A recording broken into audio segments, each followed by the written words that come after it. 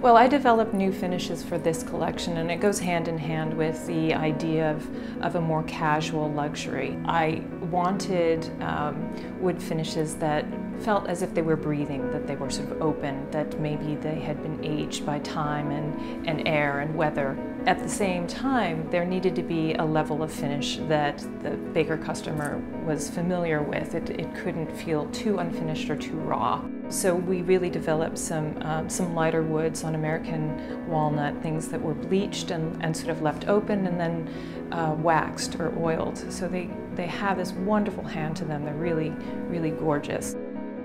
This use of lacquer has been consistent in my work, and it's because it's a finish that I think Baker does very, very well. I think better than any company.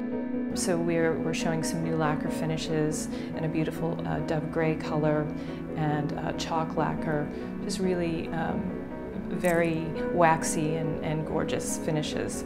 And then the hardware itself, this is where I feel like I really get a chance to play. I love to do hardware, and I love to have these little metal accents on my pieces.